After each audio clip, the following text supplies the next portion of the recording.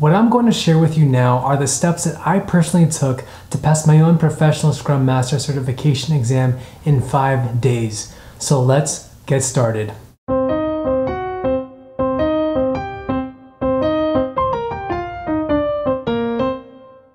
Hi friends, my name is Alvin and I'm here to help you grow in your career as a project manager so you can earn a higher income and make a bigger impact. Now, if you aren't already familiar with it, the Professional Scrum Master Exam, also known as the PSM exam, provides you with a certification as a Professional Scrum Master, and it can be used as a stepping stone to land other roles as a Scrum Master or other project manager roles dealing with the Agile framework. So for me, the Professional Scrum Master Certification is a great way to showcase your knowledge of Scrum and in the future to be qualified for other opportunities in project management, especially if it involves the application of the Scrum framework and leading Agile projects.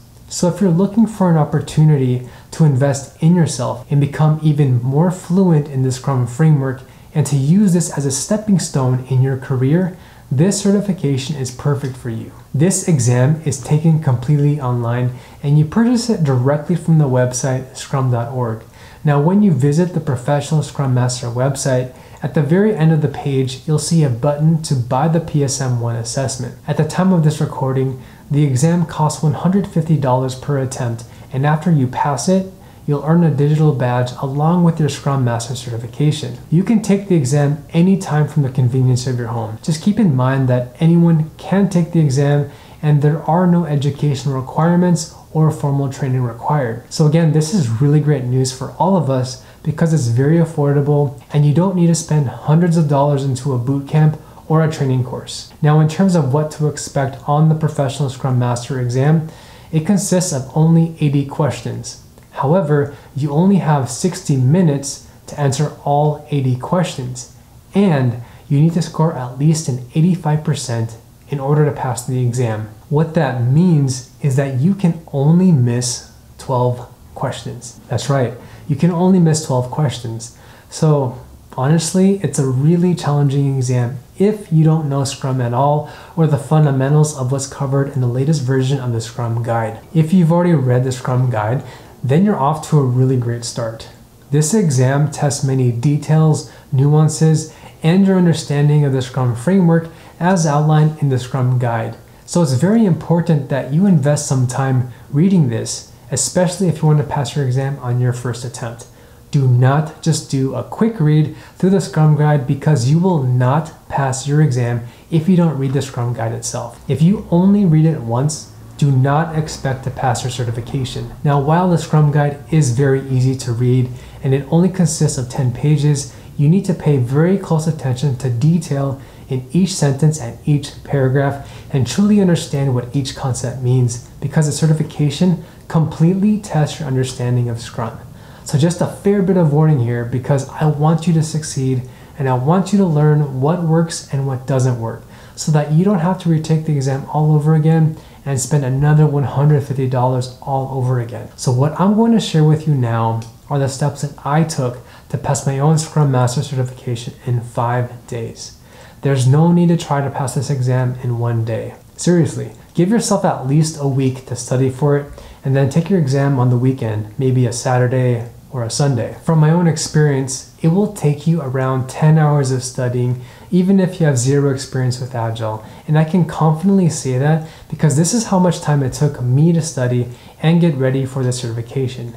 Don't think that you can pass this exam with only 1 or 2 hours of studying. You will not pass this exam in 1 day. Let me repeat that, okay?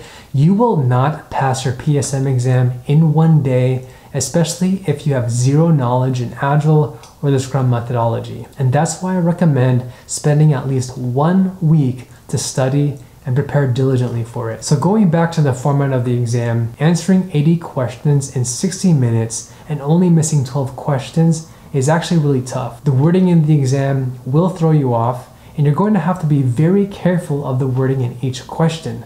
So to prepare for this exam, I recommend that you read the Scrum Guide at least once every single day up until the day of your actual exam. As I mentioned previously, the exam is completely based off the Scrum Guide, so you need to dedicate at least 30 minutes to an hour reading and taking notes from this guide. Do not, let me repeat, do not underestimate how much effort it will take to understand the concepts. And that's why I emphasize spending time every single day reading the Scrum Guide and really taking the time to read through and understand every sentence and every single paragraph. You're going to uncover different things each time that you read through the Scrum Guide. So for example, there's a sentence underneath the Scrum Master portion of the guide that states, "The Scrum Master is accountable for the Scrum team's effectiveness. They do this by enabling the Scrum team to improve its practices within the Scrum framework."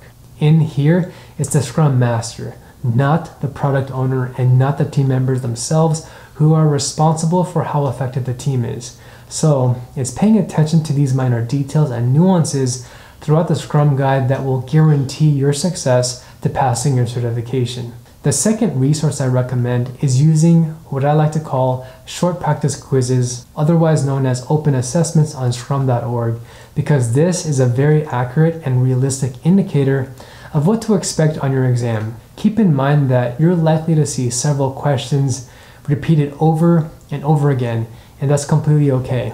Get used to the style of the questions and how you'll be tested in your knowledge and what to expect. If you can answer these assessments 100% every time, then you're on the right path to passing your exam. I recommend taking the Scrum Open, the Product Owner Open, and the Nexus Open several times until you score 100% consistently and you feel very comfortable with the questions that you're being asked. The third resource I recommend is understanding every single term and definition inside the Scrum Glossary, which is found on scrum.org, and I'll include links in the description down below. Make sure that you understand every single term here, and for any terms that you're not familiar with, put this in your own exam log or a cheat sheet and study this on a daily basis. The fourth resource that I recommend is using a mock exam simulator to test your knowledge and to make sure that you're scoring at least 85%. The one that I personally use to pass my own exam is by M Plaza, and I'll include that in the link down below. By the way, did I mention that the Scrum exam is also open book? That means that you can cheat. What? No, I'm just kidding. You should never, ever cheat. But in all seriousness, the exam is open book, which means that you can reference your notes, the Scrum Guide, and your Scrum Glossary while you're taking the exam. But again, keep in mind that you're timed and you only have 60 minutes to answer all 80 questions. Now here's my advice when you're actually taking your exam. Plan to go through your exam at least 2 times. On your first run through, don't spend too much time on each question.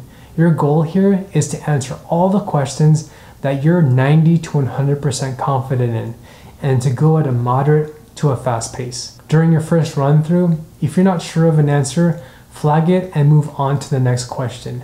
Make sure to use the process of elimination to eliminate any answers which are completely incorrect and focus on the one which makes the most sense. Have a piece of scratch paper available and write down all of the questions that you're not sure about. So once you're done with your first run through of the exam, now go back and review all of the questions that you flagged and that you marked down on your scratch paper. Remember that you can only miss a maximum of 12 questions, so you want to approach your second run much more carefully. So use this time to read each question very carefully because the wording can be tricky. Don't just jump immediately to the answer choices, but take the time to really read through the question, understand it thoroughly, and make sure you choose the answer which best directly solves the question. If the question asks you to pick the 2 best options, make sure that you actually pick the 2 best answer options.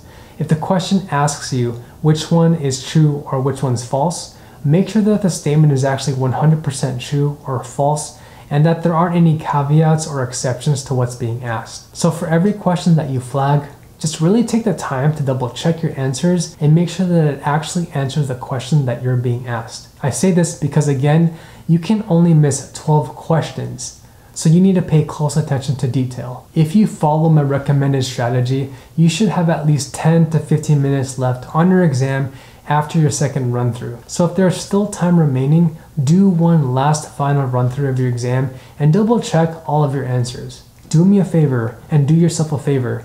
by going through one by one all of your flagged questions first and make sure that they're correct, and then review the ones that you flagged previously. I recommend setting a goal to score as close to 100% as possible. That way, you're more likely to meet the minimum passing score of 85%, and this shift in your mindset will guarantee you'll pass your exam. So again, do at least 2 run-throughs of your exam. In your first run-through, answer all of the questions at a moderate to a faster pace for all of the questions that you're at least 90% confident in. In your second run-through, take your time to go through the questions that you flagged and that you're not really sure of. Go at a slower pace here and really take the time to make sure that you choose the answer which best directly solves the question being asked.